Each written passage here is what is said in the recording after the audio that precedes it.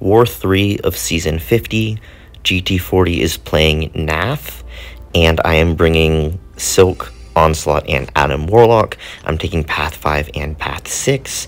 I have a pretty chill war because I requested it. I'm on a work trip, and so first fight is Nick Fury with Onslaught. I make a couple mistakes in this fight, but it's Onslaught. Like, he's pretty difficult to die with. I'm not going to say impossible, but you have to do a lot of things wrong. Also, I think his passive stun is shorter than I imagined it normally to be. I don't know if that's true, but it felt really short. Yeah, that feels really short to me. I don't know why, but even looking back, it looks pretty quick. So I'm not sure why that is. But anyway, because of that, I do some heavy counters when originally my plan was not to do that.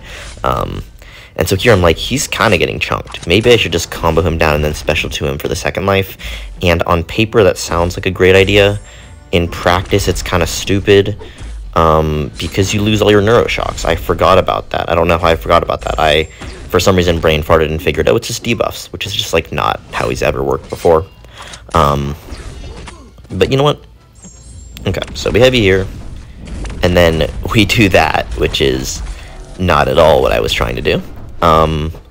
But it's kind of fine.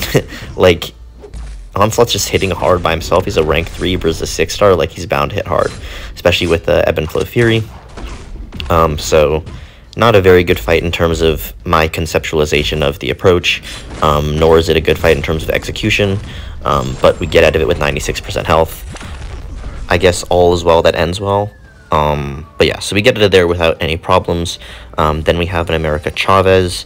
I have Silk. What's the danger in this fight? Unstoppable Heavy. She's slowed. And Special 2 is unblockable, but I can evade that. So very, very minimal things to worry about in this fight. The one thing that is kind of a problem does actually end up popping up, but that is fine. Okay, so start off, knock her down, do a bunch of damage. I'm gonna be open. If she wants to throw a special one, she can. But if she doesn't, that's fine too. She has special 2, and naturally, because she has special 2, she throws a rogue heavy. And I'm just gonna evade that. So yeah, I messed that up, obviously, because it's very difficult to dex. And then, yeah, so here I played a little bit safe. Do a short combo into special 2. I don't want to push her back to L2 when I do not have my evade up. That would be bad. She does almost die, so yeah, a longer combo would have killed her. But again, I'm trying to be safe here. And here is that one thing. She would have shrugged my stun if I had heavied, so I back off. That was really the only problem in that fight. And so we did end up running into it, but it was not that big of a deal. And yeah, Chavez goes down. So super straightforward. Silk is absurd. It turns out that auto-evading special attacks is like pretty useful in war. And then we have 2 more fights. We have a Bishop. I'm using Silk. Again, auto-evade special attacks. If I fail that SB2 dex, it's fine. I won't get hit. So my game plan going in is pretty straightforward. If I wanted to be extra safe, I could have PS1 or Invuled, but again, I have my auto-evade. I shouldn't need it, but I shouldn't need it twice. That's for darn sure. So here we go. Going to combo, heavy him, and then I want to push him up to 2 bars.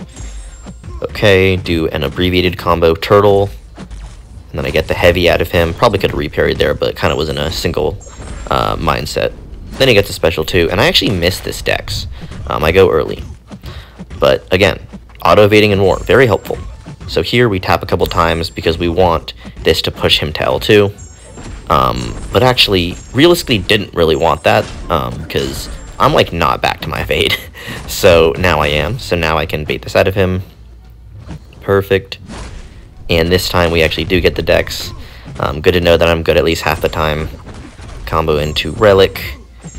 Into... there you go. So double Fury special 2 is very, very overkill. And again, turns out that auto-evading special attacks in war is very, very helpful.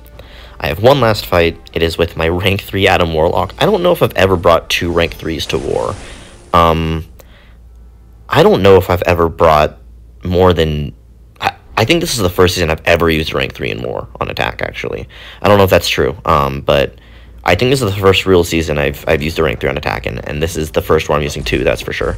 Go unblockable, okay, and then right about now I can also counter evade. He throws that, I'm not worried. I want to get to 30. 20 is the crit, 30 is the fury. He throws that, 5 hits into special 2 should, if not kill, come pretty darn close. Okay, there we go. And I somehow missed 2 crits, which is really, really hard to do statistically. But he goes down anyway. So a little bit of a messy war, but got out of it unscathed. Peace.